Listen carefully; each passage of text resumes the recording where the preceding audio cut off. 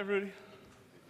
So I'm going to try and do a summary of basically my entire adult life as it's related to cryptography. So I was the kind of, archetypal teenage cypherpunk in the 1990s. I was tangentially, very quietly involved with an organization called Crypto Rights, which was doing software to get human rights abuse data out of China around 1997 or 1998. Heavily involved in the e-gold economy. Once upon a time, I had a bearer share, append-only general ledger-based stock market, which was all done by Perl scripts that would shell out to GPG to do the actual encryption, multi-party computation kind of stuff. But in those days, there was no decentralized hash table, so you really couldn't push it the rest of the way. I think even Hashcash hadn't been invented at that point. There was a period of my life when the same kind of optimism and forward thrust that you now associate with the blockchain was associated with just, private key cryptography, right? We really thought that asymmetric key in the form of HTTPS and GPG was going to provide us with all the tools that we needed to completely change the world. And we were entirely confident of this. And we were absolutely sure that it was a dead cert that you were going to see this spread of civilian cryptography and that you were going to see the kind of Cyphernomicon vision of the fading away of the state and the replacement of the sort of government-run domain with a citizen-run domain as a historical inevitability. And that period of certainty ran right up until about 9/11, at which point people began to seriously question the viability of that vision. And then everything kind of ground to a halt, really, until Bitcoin. So what I want to talk about a little is what went right and what went wrong in the 90s crypto era in terms of the psychology and the politics of the crypto community, and what we can learn from that about what's working with Ethereum and the process that restarted with Bitcoin. So the first thing that I'd like to do is the traditional evil show of hands. How many people encrypt 100% of their email? Okay? How many people could encrypt 5 or 10% of their email? Right. Thank you for helping traffic analysis. So the fact that even at this point in history, 25 years after the invention or the leaking of these codes, we still have a position in which even the technical elite don't encrypt all of their communications tells us that there's a fundamental problem getting things encrypted. And if you're not getting the stuff encrypted, given that everything we know from Snowden, you're, in a very direct sense, feeding the beast in a manner that's as direct as taxation is. Right? We're in a position where we failed to deploy even the first run of technical measures because we say it's usability issues, we say it's the software, we say this, that, and the next thing. But the bottom line is it's lack of investment in public goods. And this is the first kind of platform problem that 90s vintage cypherpunk hit, which is we had no really clear model of how one would do investment in public goods inside of a cryptographic sort of community worldview. If you think of there as being an us, and that us was the cypherpunk movement, the cypherpunks had no model of how you funded public works, because the only thing that you could really do at the limit of possibility was put all of your money into an e-gold account and trust the person running the e-gold account not to emigrate to Bolivia with the proceeds. So if you can't fund public works in a collaborative way, it's almost impossible to build infrastructure because you just can't pool enough money. And if you've got to rely on state functions like charity to build something that has the ability to accept those funds, you wind up inside of a regulatory environment that can be very hostile to the kinds of things that people want to build. And the sort of platform nature of large-scale software engineering, where you need a lot of people working together for a long time before you could get the kind of breakthroughs in usability or security or convenience that result in kind of step function jumps in adoption. The inability to get those step function jumps in adoption comes from the inability to keep teams in the field long enough to finish jobs.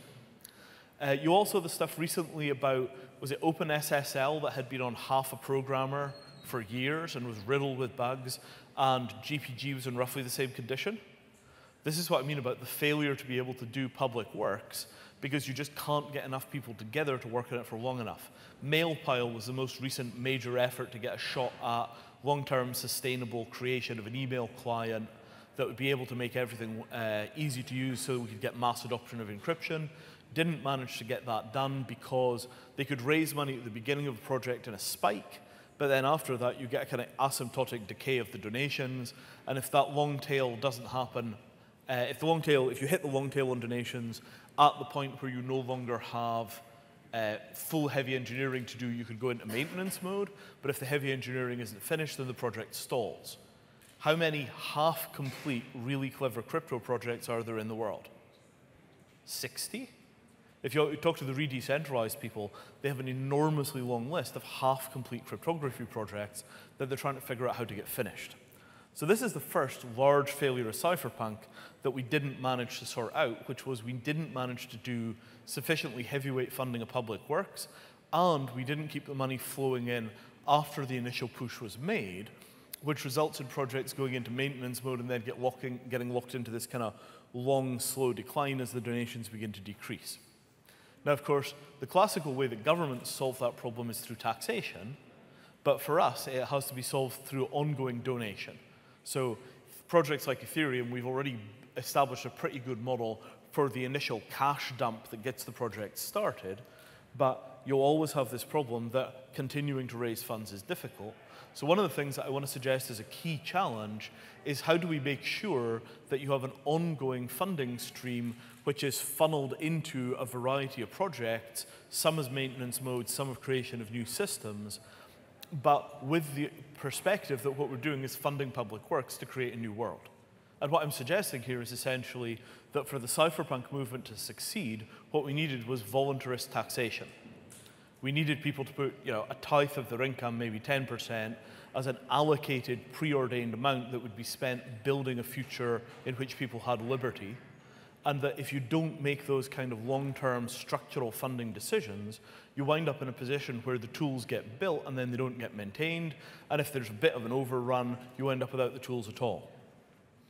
Obviously, Ethereum is in a position where we did a very large raise initially and have shipped an enormous number of tools, but you note that the business plan was that we would spend the money to build the stuff, and then after that, there were a series of large question marks about how we would sustain the foundation. And that is an example of a situation where we've got the social fabric required to do large, spontaneous raises, but we don't yet have the institutional consciousness among ordinary people that they have to continue to donate if they're going to continue to innovate. So this is the first major challenge, funding of public works. And it's obvious that what I'm really discussing here is DApp-based donation systems where you can subscribe to a set of projects and can continue to inject money into those projects in an ongoing way. I'm also talking about DAO-based governance of those public works infrastructures, because how else are you going to stop your chief programmer departing for Bolivia with the e-gold? Not that ever actually happened, but the kind of thing that could. Does this all make sense as a kind of starting piece? This is the first of 3 ideas that I'm going to outline in checking the time. Yeah, we're okay. This will still work. So, second piece I want to talk about is the great devil, which is identity infrastructure. Could anybody raise their hands if they're working on an identity project? Right. How many of you knew that the other people that you saw raising their hands are currently working on identity projects? Okay, everybody who's working on an identity project, come and meet me at the podium at the end of this talk and say hello to all of your compatriots. The idea that identity is going to turn out to be a simple problem where a small team can write a bunch of code and have a bunch of breakthroughs, and at the end of that process we'll have fixed identity, is so far an unproven hypothesis. What I do know is that there must have been 60 or 100 teams that tried that, and we still have only 2 pieces of globally deployed non-state or para-state identity infrastructure. Maybe 3. So the first is the GPG Web of Trust. Does anybody feel really confident they understand everything to do with the GPG Web of Trust? Right? Point's a good one. So at that point, if in a room like this, nobody's 100% on how the Web of Trust works, including me, I'm not sure, well, because there's all this fussy stuff about validity of revocation certificates and, multiple levels of signatures, how many, how do you set the parameters for tertiary trust? Oh, it's a nightmare, right? So the fact that nobody understands the GPG web of trust well enough to stick their hand up in the air and say, I can explain it, tells you that it just didn't work for people. So we've got key servers with enormous numbers of keys just piled up in them, and very little verification of those keys. People do key signing parties at hacker conventions even now, but this is almost entirely a cargo cult activity. We get together, we look at each other's passports, we sign each other's keys, the keys go into the key servers, but because the trust model is so poorly understood, all that really happens is that people go to the key server, download the key that has the most signatures, and decide it's valid. If they even do that, right? Most of the time you actually get the key by taking a look at the fingerprint on somebody's business card, and that's just about all we do. The other one of these is the X509 infrastructure. X500 was a telephony standard. X509, I think, originally was a certificate structure for secure telephony, something like that.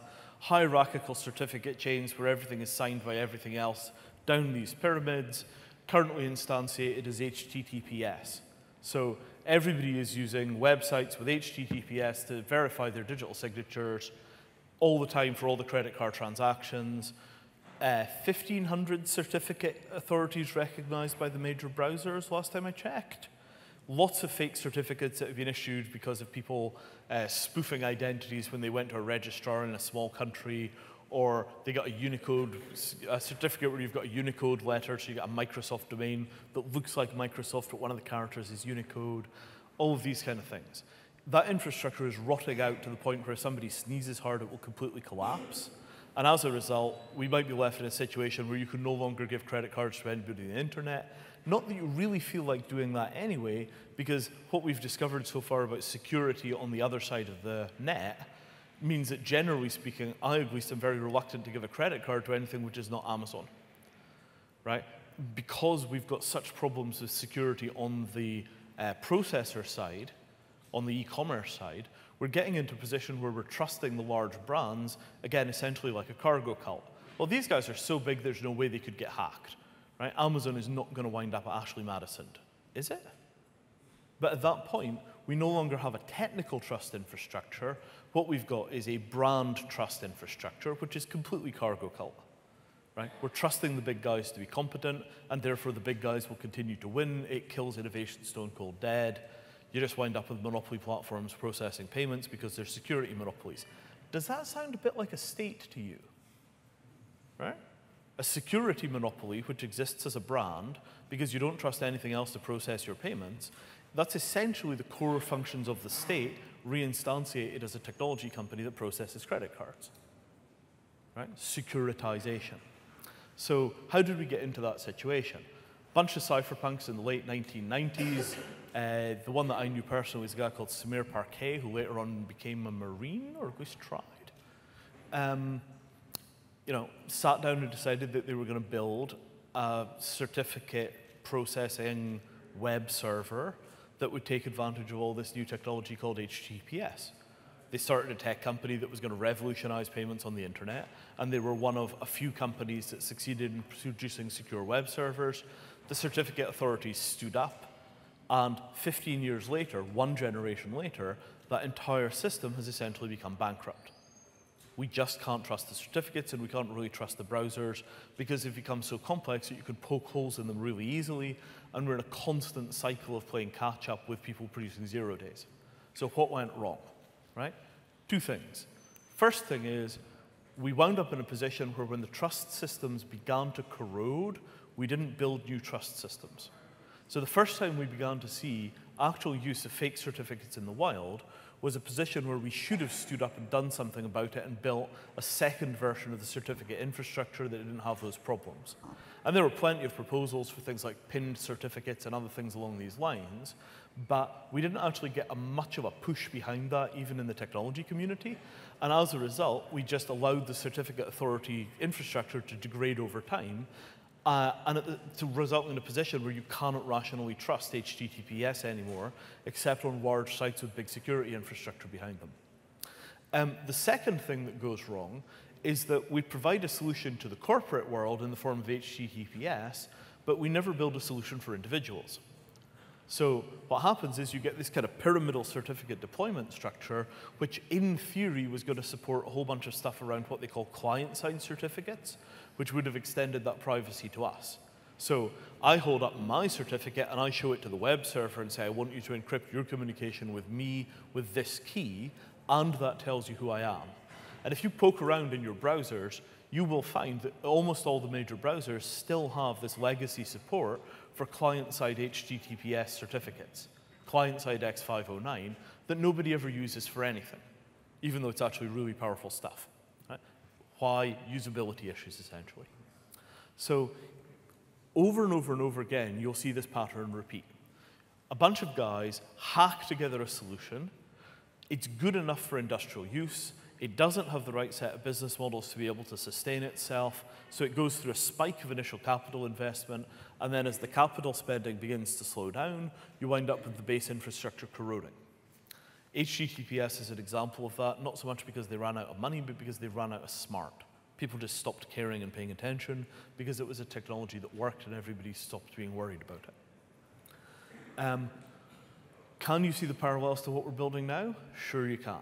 How do we make sure that you continue to get ongoing investment in the fundamental security work underlying Ethereum such that we don't wind up in a position where the system becomes insecure and kind of rots out because all of the attention's going into something else, right? Spike of funding at the beginning, long-term maintenance problem. GPG, OpenSSL, question mark, question mark, question mark, could Ethereum go the same way? The hope is that a technology that's being used by hundreds of millions of people every day would be in a position where it wouldn't rot out. But OpenSSL is an extremely strong indication that a security technology without an ongoing business model that generates support ceases to be a security technology, because without a constant injection of the entire lives of very smart people, security technologies degrade. You don't just get them right and walk away. You need constant innovation and constant watchfulness for them to work. And we're in a position right now where we need to structure the Ethereum effort in such a way as we avoid this core lesson of the Cypherpunk era, which is if you don't figure out how to pay for the maintenance and the continual reinvention of your tools, eventually your tools are no longer trusted. Right? We must secure the base, and that means public works style spending going into the core understructures that pay for the ongoing development, but especially the maintenance of the core technologies. This is the core lesson. I'm going to talk very briefly about user interface, and then I'm going to come to the third hypothesis. So everybody knows that user interface on security sucks. However, the problem with user interface on security is usually that the security model sucks, and there's no way to take a security model that sucks and then put your layer user interface over the top of it and make it not suck. So in GPG, the suck is produced by the fact that you cannot directly attribute a key to a person. You have to go person to email address to key. So you have a two-step mapping problem, and building a user interface for a two-step mapping problem is a nightmare. What you actually wanted was a simple mechanism, human being to key, and then I take the key and I look up a server, and the server tells me what the delivery mechanism is that is attached to that key. So you have essentially a key server.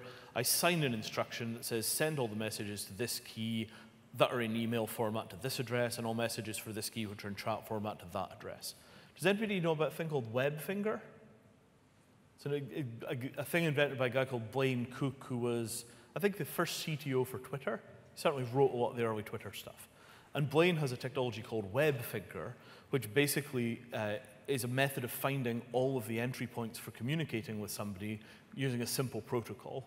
And something like WebFinger for crypto would allow you to do this kind of very elegant management of, I want to talk to this person, this is the key, I then identify all the different methods, the endpoints for communicating them automatically. Then you could continue to innovate from technology to technology for communication, but keep the same identities in the key space. All of these usability problems, when you drill all the way down, turn out to be conceptual problems. Viciously complicated methods of thinking about the security problem that result in terrible, decadent user interfaces. You have to get back to the absolute primal fundamentals of security design if you're going to build toolkits that ordinary people could use. How many people want to see a world with mass adoption of cryptography by civilians because they're using smart contracts and dApps? If so, you've got to nail down exactly what you're trying to build, because you cannot fix the conceptual problems in security at the user interface level. They have to be fixed at the fundamental level. Simple, clear thinking about the core idea results in simple, clean interfaces. The way the truth and the light on this is a standard called SPKI, Simple Public Key Infrastructure, that lost out to both the GPG Web of Trust and the X509 infrastructure, but it could have fixed both problems. Now, the final principle that I want to talk about is generative complexity. And this is quite slippery and hard to describe, but I think it is a fundamental analytical tool for framing the difference between systems that live and systems that stall. So the Cypherpunk vision was essentially that individual-to-individual communication was going to result in the magical ability to construct increasingly complex social structures that would eventually rise to the point of being institutions. And the problem with this approach is that it just doesn't work. It ain't that way at all. Anytime you want to build an institution, anytime you want to build a game with rules, if there's any degree of complexity, you wind up building things which are meta structures on top of your initial core structure. So a typical meta structure would be a game of soccer in which you have a referee. Sorry. Game of soccer in which you have a referee, right? If you're playing cards, you might have a dealer. If you are playing chess, you would typically have adjudicators and guys that manage the clock timers and all the rest of this sort of stuff. Those kind of functions, if you're dealing with software, are played by software. So if you've got mailing list, the mailing list is a peer structure, but you also have this meta structure which is automated, which is the list manager software, and that handles subscribe, unsubscribe, ban, spam catching, and a bunch of other stuff. The Cypherpunk vision succeeded in building point-to-point communication tools that were theoretically effective, but practically speaking awful, for all the aforesaid mentions. But what they never built was any good tools for handling meta complexity. So one of the big questions that used to kick around in the late 90s was, where is the encrypted mailing list manager and how will it work? I got 50 people on a mailing list. I want the mailing list to be fully encrypted. Do I encrypt a message to the mailing list, which then decrypts it and recrypts it to those 50 people? Or do I encrypt it to all 50 people client-side and then send it to the mailing list manager and it sends it back out again, right? And I don't remember that anybody ever wrote an encrypted mailing list manager that worked in either direction, right? There were some little fiddly problems, like you had to get the mailing list with all of the keys sent to the person that wanted to send the message in such a way that their mail client was able to interpret it correctly to do the key management for sending all the stuff back out again. And that sounds like a trivial little problem, but it was a trivial little problem that meant that we never got an encrypted mailing list manager that worked. Can somebody find me some water? Just zoom up here. Oh, here we are. Found it. It's here. So you get into this position where you have an encrypted mailing list manager problem that stands for year after year after year after year because it's got hard user interface problems because it's encrypted email. It's a public works issue that nobody cares enough about the problem to sit down and solve it because it's actually quite tricky. And nobody's pooling money in a way that will allow them to gather the funds to get at that problem. And as a result, you wind up with this entire kind of cypherpunk fantasy world being run on unencrypted email over mailing lists that always had terrible problems with things like Sybil attacks. You know, sock puppets. Now, right, what we have in Ethereum is, frankly, a staggeringly good, like by far, the world's best set of mechanisms for building metastructures. It's like an endless Swiss Army chainsaw for building metastructures, and all the indications are that it's only going to get better at that job, right? You've got a whole bunch of people, just wait, you think it's a Swiss Army chainsaw now. Once we get blockchain scaling, it's going to be a Swiss Army lightsaber.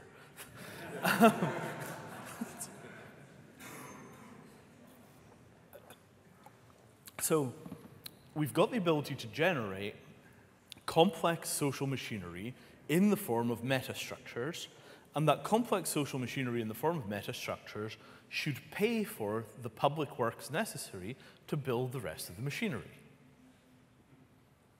That all seems fairly simple, right? But this is what I mean by generative complexity, right?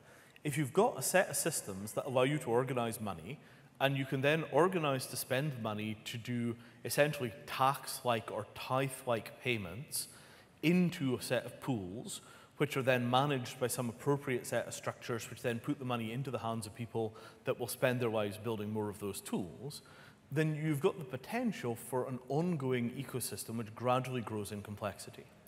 And I think that it's quite important to differentiate between dApp development in either a commercial sector or a charity sector with dApp development, which is essentially public works, right? Because public works money looks really different from investment.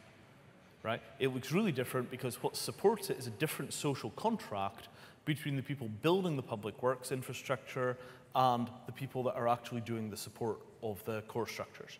So in the future, right, it would be very interesting to see if we could create a situation in which much of the utility stuff that we need every day to operate in this set of systems was simply maintained by a public works process. Right?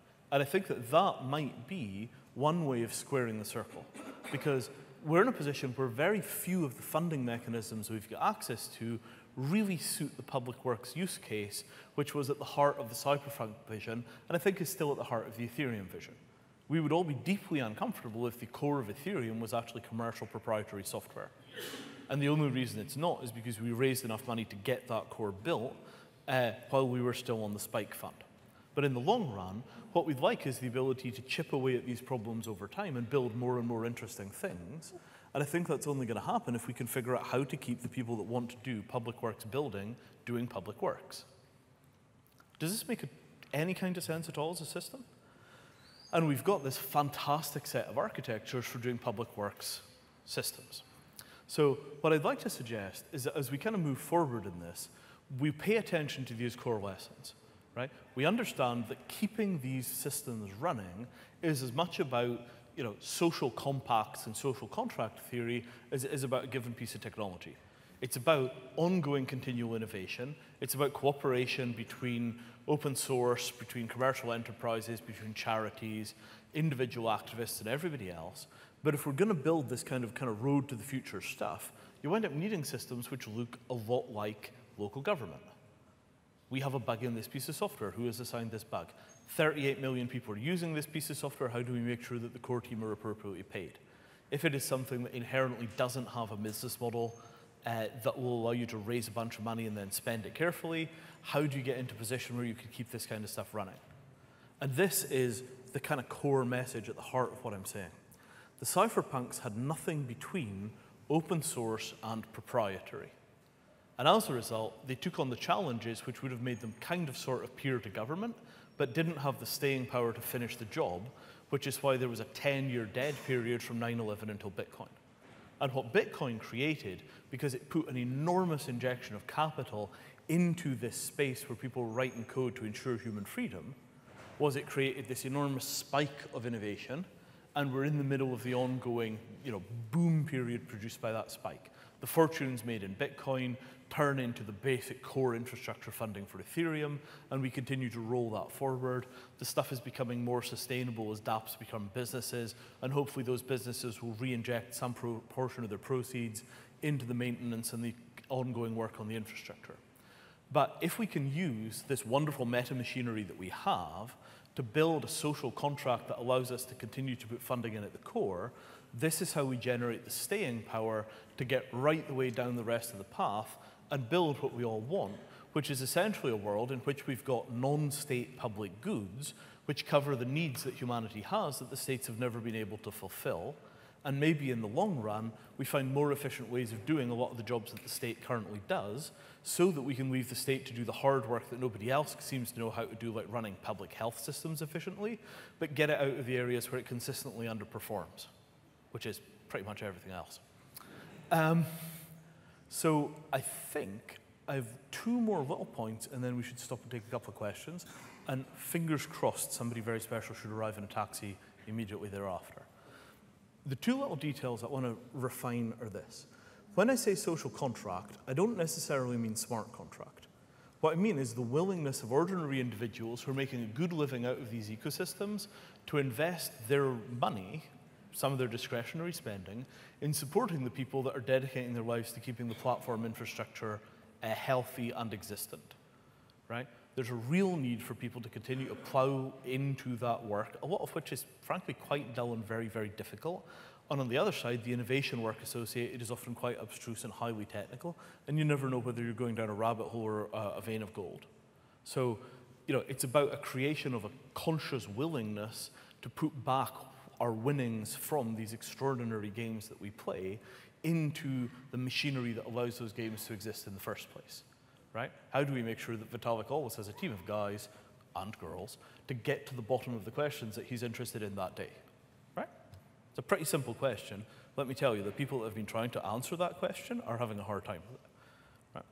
Second piece of this, how do we get into a position where people understand that although we are extremely diverse in our politics and everything else, there is a fundamental sense that we know that a better world is possible and that these tools are in some sense common human assets in the same way that Wikipedia is. I'd really like us to see a firming up of our relationship with the other great public works, global public works processes that the internet has produced so that people understand that Ethereum is a project like Wikipedia. It's a global public work. It's a global public good. And language like the world computer language is excellent for communicating the idea that it's a single global system. What I'd like us to do is build out the rest of the story so that 5 years from now or 3 years from now, when you ask an ordinary person, what is Ethereum, they frame it as being something like Wikipedia rather than something like Oracle. So that's it. That's what I had to say. Thank you.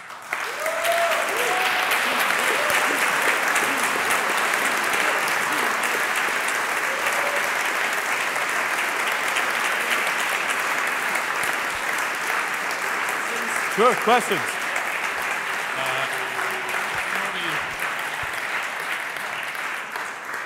Before we totally conclude, does anyone have a question or two for Vinay?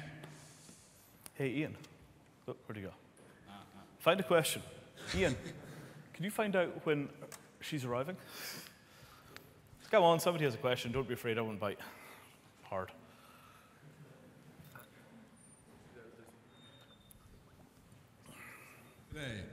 How do you drive global adoption? How do you get the people using Ethereum? Okay, so the question is, how do we drive global adoption? I think the answer to that, frankly, is that if we knew how many people were using Ethereum right now, we'd probably observe that it's doubling something like once every 3 months, right? I suspect that if we had actual numbers and we were measuring the right things, so it might be the number of people that are sitting in their bedrooms hacking away on a chunk of Solidity code that they're running on a testnet. I suspect that that number is doubling every 3 months. If it's spending in the space by large institutions, it could well be doubling every 3 weeks. I mean, it's just crazy how fast people are pouring into the space, trying to buy knowledge and expertise. I think we're worrying a little bit too much about adoption. Oh, fantastic, come on. Yeah, they're miking her. So I think we're worrying too much about adoption and not enough about fundamental value. Once we get dApps that people can use, the real adoption questions will be about getting people to use the dApps. But right now, I think in terms of adoption of the technology, we're basically getting adoption like a house that is burning. The thing is just covered in fire right now. Everywhere you look, something goes. So I don't think getting people to use the technology or invest in the technology is the hard part. Once there are usable dApps that we want people to get using, I think all of that will change. Yeah?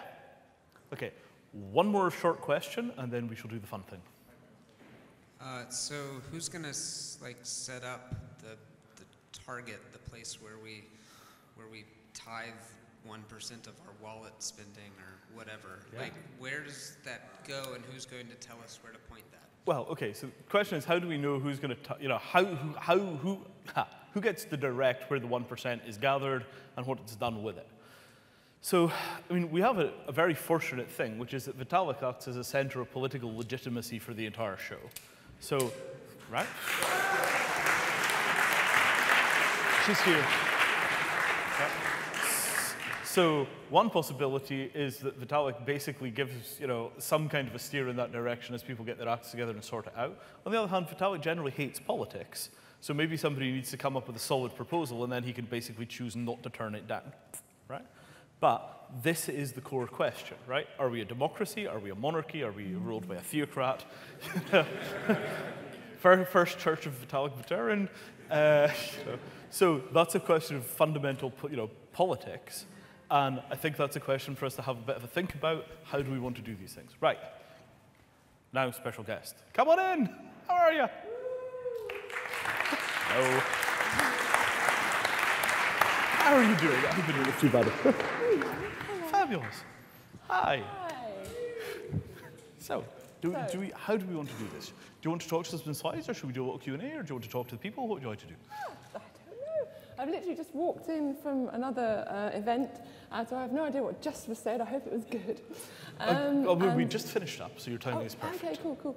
So yeah, Vinay, I've known Vinay for a few years, actually. A few years. But Early days of Twitter. What's that? Early days of Twitter. Early days of Twitter. Early days of Twitter. The early Twitter parties we did here. Yes, that's true. That's true. Yes, I've forgotten about that. Yeah, and it's only just in the last few months that I've been back in touch with Vinay on a more daily basis because of this sharing this idea called mycelia. It was inspired by lots of different people over the years, having conversations about wouldn't it be nice if the music industry was like this or like this?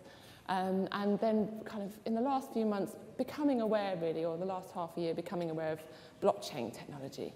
And really when I realised that the technology was here to enable music to be played and kind of verified, and that that moment of play can come directly into a digital wallet of an artist was kind of mind-blowing for me. I was like, wow, I don't have to worry about banks, don't have to worry about record labels, don't have to worry about publishers. That all of these problems that we have in the music industry of who owns what, who owns the copyright, the licensing, who was the writer of that song, all of that stuff is like one of the biggest problems in the music industry because it's so complex over so many years of, old technology, new technology built on top of old technology and again and again and again. So we're kind of left with this really messy business. And when I receive a statement, for instance, of, some songs that I may have written a while ago that may have been on the radio once upon a time, I get that many, like months and months later, and often have to get bank loans to kind of, take me through the year sometimes when actually it would have been very nice to get that money instantly. So I'm also thinking that, obviously we know there's lots and lots of music being made, many millions of tracks in the world, 30 million apparently online, even just on Spotify or iTunes. But we have to think about the next 70 million that are going to come just in the next 10 years. That's a really amazing thing to think about, that there are all these legacy artists and tracks that the industry is built on currently, but what about all the amazing new music of the future? How can we help sustain the artists of the future to not have to have the problems that we're living in? As a new artist, I don't know how they do it. It's so complicated, even just as a kind of middle-class artist, as I say, as Zoe Keating put it once, the artist who's not like the top 1%, but we're not starting off, we're somewhere in the middle. It's becoming increasingly harder to make a living from making just music. Anyway. If you like your slides, yes, they're right here. Thank you. So this concept, mycelia, it's not very new, I suppose, to many of you, this idea. So here we are at the bottom. We've got my VJ, a fan, Sarah, Michael, video director, Sennheiser Audio Company. So at the base layer, this is what I see as mycelia, the artists, the content, the people that drive the creative content of the music industry. Underneath, the hidden layer, that actually at the moment we're kind of right at the end of the food chain. The artists and the musicians are the last people to get paid, and we are the people that most need the money because we're the musicians. So it's imagining a very exciting world where here is my song, perhaps. So I call this mycelia like the system beneath our feet, these tens of kilometers of organic systems where mushrooms pop out of the ground. and it obviously, it works across great networks. So that's why I like the idea, mycelia. So here is a spore, and in this spore is what I now realise is what is a smart contract. But at the time, I didn't know that that existed. So I was like, wouldn't it be amazing to be able to put up your music, and then in that to be able to say, I want to, pay this percent to this person, this percent to this person, and also in that information, I want to put, what was my inspiration, what are the lyrics, what's the music video, all the people that were involved, because our listening experience, our experience of music in the days now is like reduced to an MP3 squashed music file with no idea of the artwork or anyone who was involved, the musicians. There's no way to look through that information. It is there somewhere in the world, but it's not on a database. Oh, it's gone to sleep. Hopefully you haven't either. Thank you. So these are the spores, and this is like my mycelium. So these are all my different songs, and these are the people that enable these songs to get above ground. So here we have, where's the, clicker? I've got a clicker. Have I got a clicker? Oh, do I not use that? No, just use that. Okay, so here we have mushrooms. So here we have Ujo. We have Ujo here, and then YouTube, Spotify. So these are, I imagine, the services that live upon the nutrients of the music that we create. And so every time you, as the user, would like to find out about, what's exciting, musically curated, Ujo might find you some music, and you might discover Imogen Heap's got a new track out. So all these people, the people of the planet who like listening to music, we might have Johnny there, so he's like, oh, I'm going to listen to Imogen Heap's new song. They play it through Ujo, but Ujo is going directly onto a kind of base layer. So this is, as an artist, it's stopping me from having to go through, it's just really annoying to have to upload to, or to give to, to put it up onto YouTube, iTunes, or Ujo, Streamliner, all these Spotify, all these different places where I have each individual identities. I have a different biography, different press picture. It's often out of date. It's often misrepresenting me. This way, I could have all of my information, my current press pictures, it's like beaming out as a beacon going, this is it, I'm Imogen Heap, and here's my new information. And then all of these services could go, oh, thank you very much, I'll take the new biography and the new picture from Imogen. And rather than me have to put it into multiple different places, I put it into one place.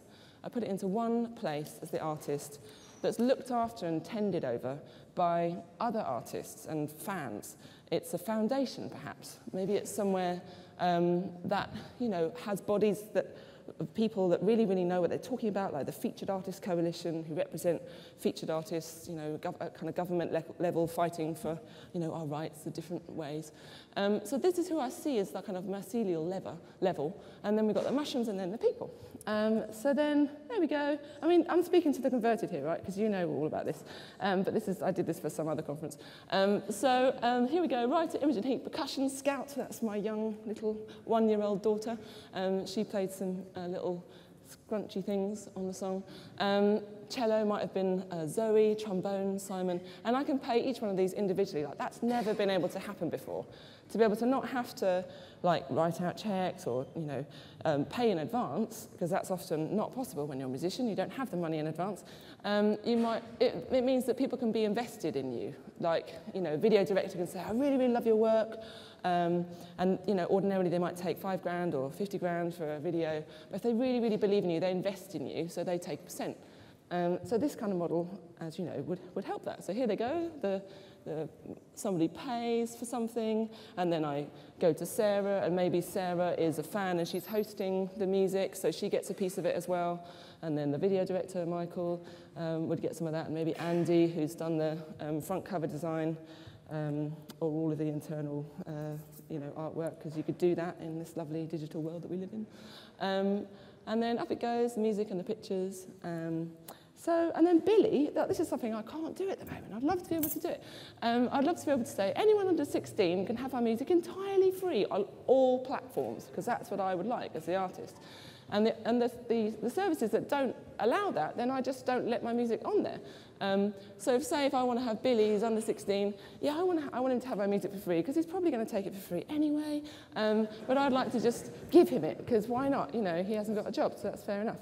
So there we go. The hosting comes from Sarah and me, you know, maybe I give Sarah free tickets for concerts in thanks for hosting it, even though she doesn't get a payment out of that. And there we go. And then the next person might be Mary, who's over 60. That's why she's grey. Maybe I would like her to have, you know, free music, because she's worked hard enough as it is, you know. And so I want to thank her and give her some free music. There we go, and that is basically the idea. And then you can see I wrote a song with Taylor Swift. That was very nice. She is one of the 1% that does make money, so therefore I actually can make some money this year. So she would then be connected to my mycelium, because she would then divide up her payments from that song directly to me across the network. So that's basically it. It's just like, I know that we're at this really amazing time now. Like, I know you guys have known about blockchain for eons, but I know that it's a real massive point in the industry, and music and technology are always like hand in hand, like moving to the future. And each time the music industry adopts a piece of new technology, something incredible happens. And that's what's happening now. The blockchain and music are going to, you know, mesh together in beautiful harmony. But I just want to make sure from the artist perspective that what our concerns about the music industry are being heard at the time of developing these new tools. So it's really amazing to be able to share this idea. So people are, if they're thinking about developing these technologies, maybe they could think from the artist's perspective also, that wouldn't it be nice just to have one place we can just get on with writing our own music, you know, and just deal with all of these things so that we don't have to deal with them all later. Yeah, and massive thank you to Vinay and the guys at Ethereum for, you know, helping me flesh out ideas and kind of opening their arms up to me with these ideas. And I look forward to working in the future with some of you. Okay.